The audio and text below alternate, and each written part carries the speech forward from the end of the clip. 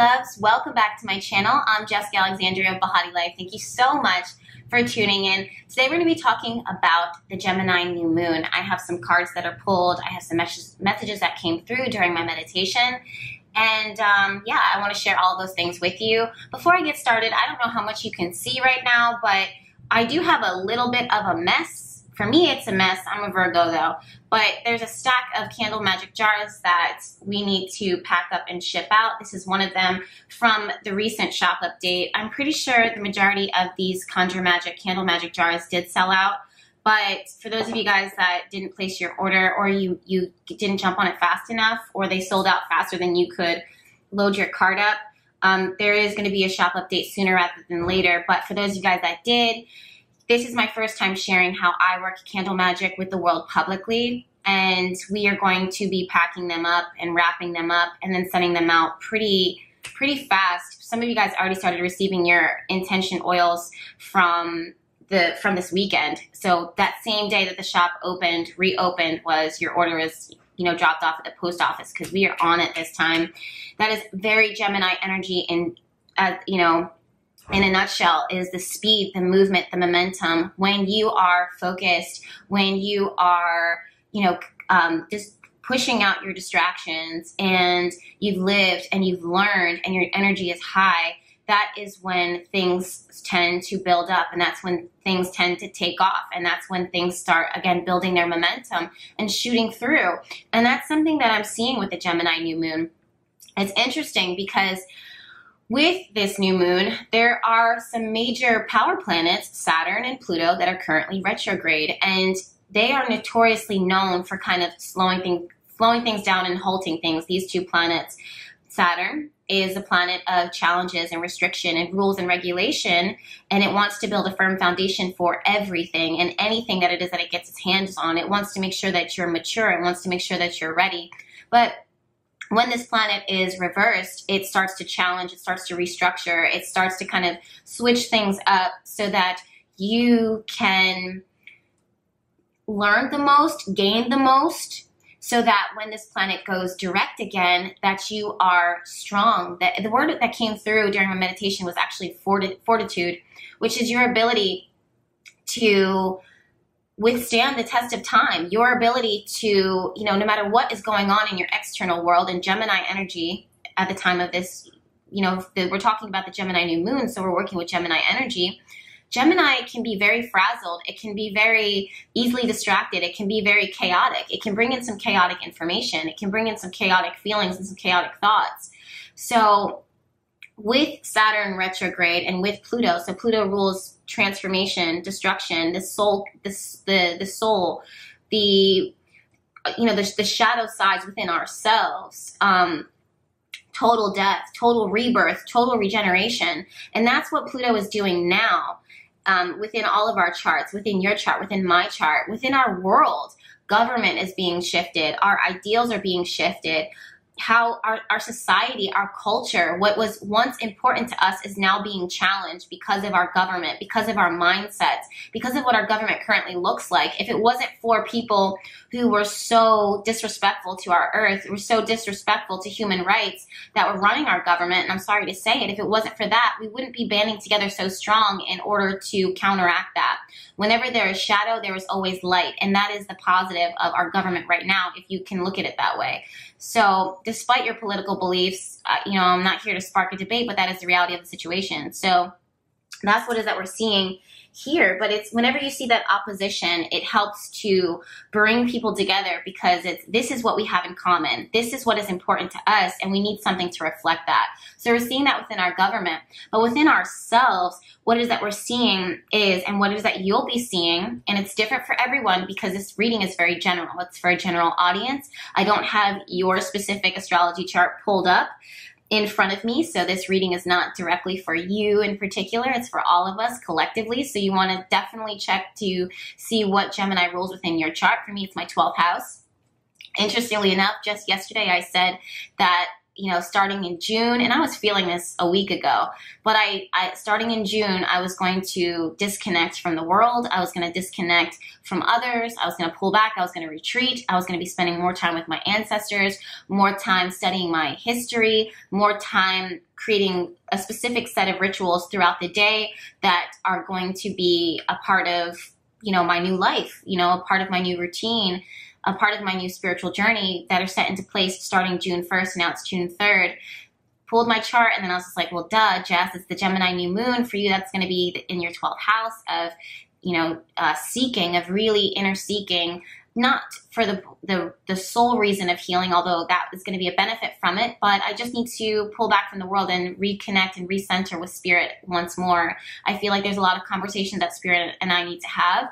I feel like there's a lot of conversations that my ancestors and I need to have. And I'm going to be detaching in order to attach to something, in order to reconnect, in order to realign. And that is something that is for me and my spiritual journey, but for you it might be different. But either way, what I'm seeing and what I'm feeling, and when I looked at the chart, is your thoughts, your thinking, it's those frazzled bits or the frazzled aspects of your life, the frayed ends of your life, the things that haven't really fallen together yet, that don't really make sense. I'm seeing us kind of weave them together, snip them off, clean them off in order to reprogram, in order to realign, in order to shift into something that is stronger, that is like woven together. It's almost like a quilt that I'm kind of getting, this like a blanket. And you've had this blanket for years. Maybe it's a mindset, maybe it's a relationship, maybe it's a belief system, maybe it's your work, whatever. But you've had this thing, whatever this thing is, and you've been working on it so diligently, and you've been using it and it brings comfort to you, but certain things about this need to get cleaned up. They need to get polished. Maybe some things need to get cut out. Maybe some things need to be repatched and reworked, but that's what it is ultimately that it is that I'm seeing. The word that came through was fortitude, and this shows me that what you love and what you desire is something that is very real, something that is not only very real, but is given to you by the divine, given to you by spirit, given to you by, the sense of longing, the sense of purpose, and that is a part of your destiny. I truly believe this, and not only do I believe this in my personal life, but I believe this as I'm looking at the cards, and it's confirmed when I look at the astrology chart. So what I'm seeing is this inner knowing, these thoughts, these messages, these signs that you see. And when you see them, sometimes it's like these dragonflies. I've been seeing a lot of dragonflies lately where you just want to capture them and jar them. Like you'll see these signs, but they flit around all over the place. And as soon as you see it, you get excited, you get sparked, you get ignited up. But I'm seeing you observing, I'm seeing you see the sign, take it as a sign, and then say, with gratitude, appreciation, and thank you. And this is going to be a part of your fortitude. This is what this new moon's energy is going to bring.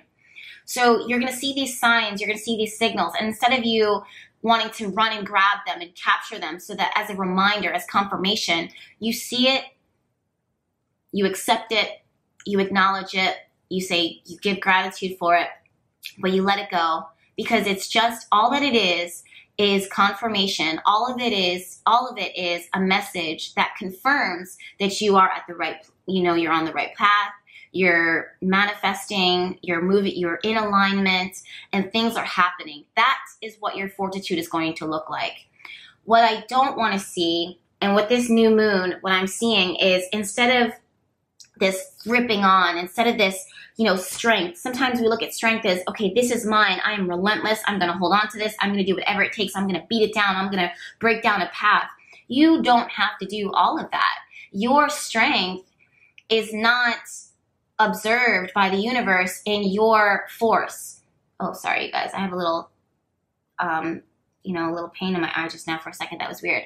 But your strength is not shown in your ability to force your will and to break the way, to bust down that wall, because that energy is getting directed in removing the obstacle instead of it just opening up. Sometimes that wall, that resistance, it's just present in the moment, but there's another way. You know, they always say that when a door closes, another door opens, or if there's a door that is locked, there might be a window that is open. But what I'm seeing is when I see the word fortitude, when that came to me during my meditation, I saw that not as, you know, strength as far as forcing. I see it as what lingers and what has existed will never go away. And what that thing is what you love. What that thing is the vision. What that thing is what you are in alignment with, what you're what you are vibing with, what you are attracted to.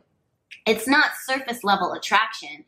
It's deeper than that. Why is it deeper? Well, because Saturn retrograde and Pluto retrograde have shown you that through thick and through thin, when this person is good or when they're bad, when this job is hard or when it's easy and amazing, you still stay with it. You're not forcing your way through. You're not forcing that person to love you. You're not forcing that person to choose you. You're not forcing abundance to come in. You're not pulling clients in. Hopefully you're not doing any of these things. Fortitude is you staying in a space where what is for you has not left you because it is 100% for you. The love you have for that, the passion you have for that, the desire, the motivation, the ambition, it doesn't get removed from you because the obstacles around are greater than your love for it. The reason why your love is so strong and the reason why you're so motivated, the reason why you're so ambitious is because this thing has your name written all over it in gold. It is set there, not in stone, but in soul and in spirit. It has been there before the beginning and the end of time. Does that make sense? Does that resonate? I have chills because that is the truth. That is the reality. This is yours. That is what fortitude is. So what I'm seeing, my loves, is I'm seeing a little give and a little take. I'm seeing that your strength is going to come from a space where, again, it's not forcing, but it's seeing, it's observing. And when you observe, just say, you know, have gratitude for it. When you see what you love resonate and speak up, have gratitude for that moment because everybody is doing the best that they can with what they have, with what they got, and the majority of people are on survival mode. But you and me, we're on a different level where we're not on survival mode, we're on manifestation mode. We're aligning with spirit. So we know that this universe is abundant, and because it's abundant, it's going to provide. Why is it going to provide? Because the universe is not here to punish us. We punish ourselves with our own expectations, with our own limitations. That is where the punishment comes from. Okay, our potential here is limitless. I am limitless. You are limitless. So that's what I'm seeing with this Gemini new moon is these signs that come in. Instead of us capturing them and putting them on our apothecary walls in a jar and being like, this was a sign, this was a moment. Accept it, see it. Realize that that message was for you. You don't even need to ask for confirmation for someone else. You know, you don't need to ask them for, you know, I saw this sign, and when you tell them, tell this to another person, then do they have the same response to you? How could they? That sign was for you, not for them. Don't look for validation from others. That was just for you. They're not going to feel it the same way you did because this was yours. It's not theirs. So some things are sacred. Some things don't need to be shared. Some things don't need to be expressed. Some things don't need to be understood. Not everybody needs to know. So that's what it is that I'm seeing. With this give and this take, I'm seeing, you know, give and take. It's almost like when I take, I'm not going to pluck this flower. I'm not going to pluck this thing. I'm not going to, when someone says, you know, I appreciate you, or I value you, or you get a raise, or come with me and travel with me, you know, it is what it is. Thank you. Thank you. But it means nothing, but it does have significance to it, but it's words at the end of the day. It's just a sign. It's just confirmation. So allow it to flow, allow it to come in, because what is for you will not be removed from you. That's what I mean by give and take. So when you are taking, you just take it for what it is and you give back gratitude for it.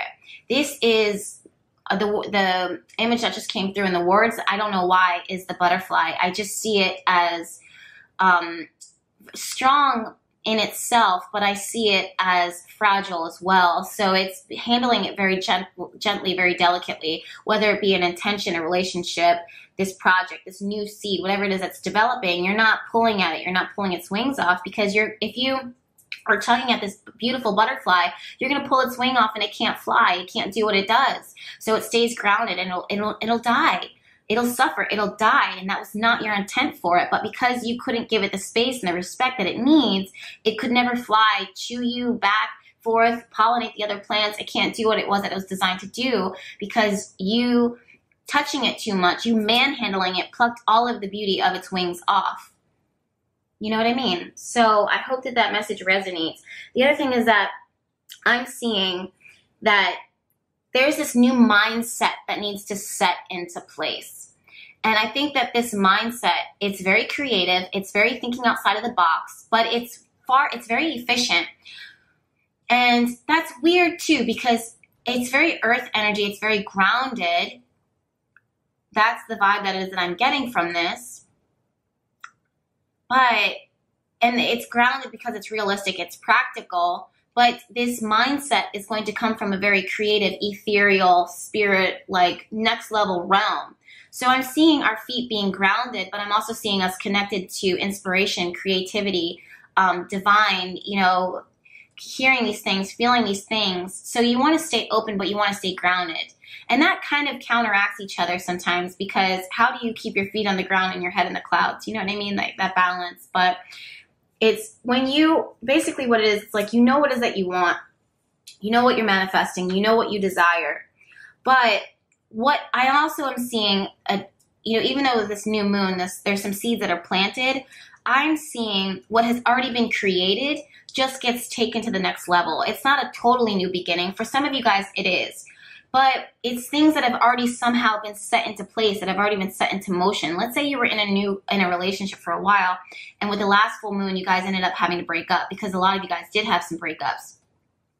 So even though you're on this fresh step in this new relationship or this new life or new singledom, you know, it's not that, even though that is new, it almost, to me, in the spiritual world, in the spirit realm, with energy, with the vibration, it's almost like, okay, to her it's new, to him it's this new journey, but this has actually been set into place for a long time.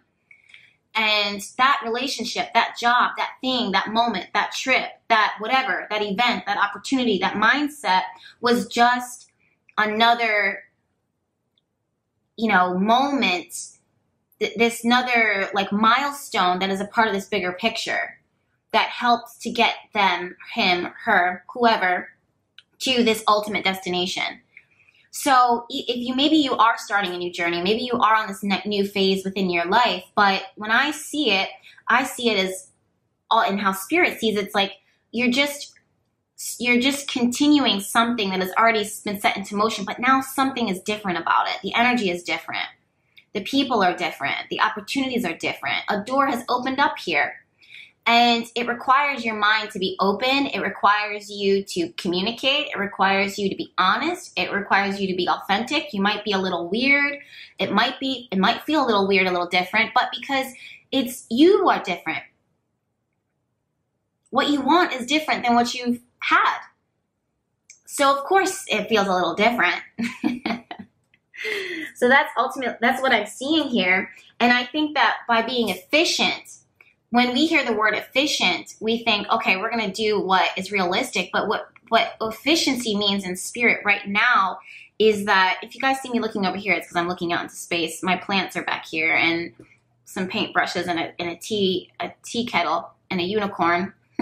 I'm not looking at anything. I'm just kind of spaced out while I'm talking to you, because that's how I am. But when we hear the word efficiency, sometimes we think, okay, efficient means I'm going to do this plan. This is my to-do list. This is what I know.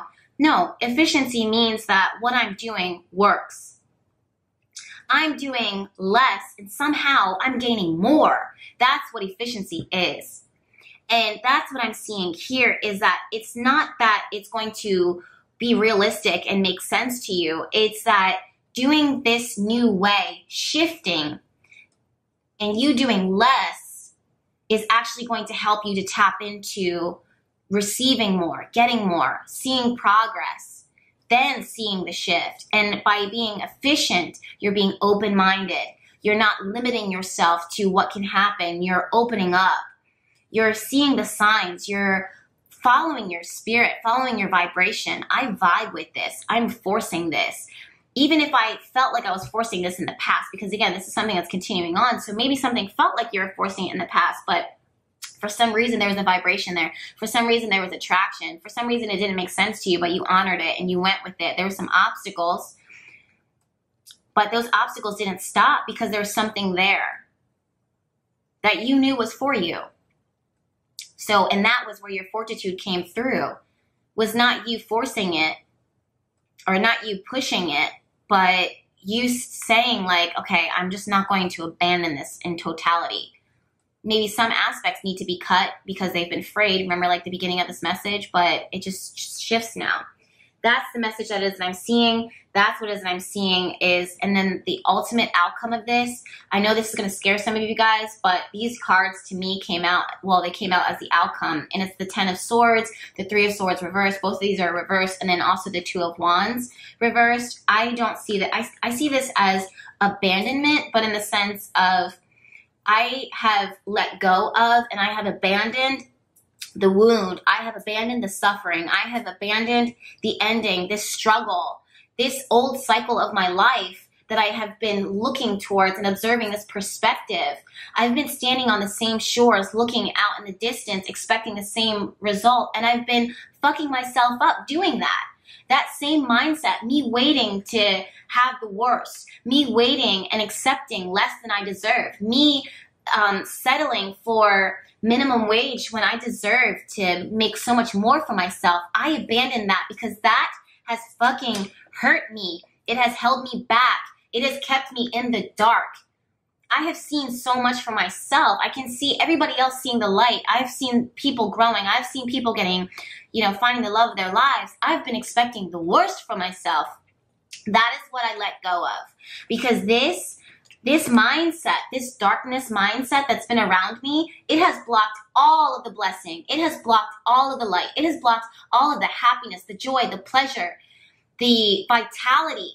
I am a human being that is of this universe, that is of the divine, and I am abundant as well. But I have been waiting for the worst again and again. It has given me chaos. It's been giving me anxiety. My energy, my strength has been in walling myself up and forcing my will. That is not who I am to my core. That has never been who I have ever, who I am. That's where the give and the take comes from. You give your faith, you give your light, you give your energy, you give your truth, your honesty, and what you're taking back, and you give your gratitude, and what you take from it is just the signs. You take from it the messages, and you use that to fuel yourself. And what you have abandoned with this new moon in Gemini is you've abandoned this perspective, you've abandoned this mindset, you've abandoned looking and expecting only the worst for yourself. All that has given you in the past was this upright. Ending after ending, struggle after struggle, that fucking cycle. It ends. It ends. It sucks that it happened, but it's amazing that it happened at the same time because it taught you so much. A part of what it taught you was how much you love and how much you want and how much you desire. But it also taught you this. It taught you to have tension. It taught you to lose your faith, to force, to fight, and to second guess what can happen. And to believe in less than what it is that you deserve, when in reality, this is yours. There is a lot of passion, a lot of fire that is there for you that, it just ignites you. It's what gets you excited. You can choose to believe this message or you can abandon it. But at the end of the day, it's give and take. Take this message for what it is or release it. Thank you guys so much for watching. It means a lot to me that you share, and I'll see you in my next video. Bye.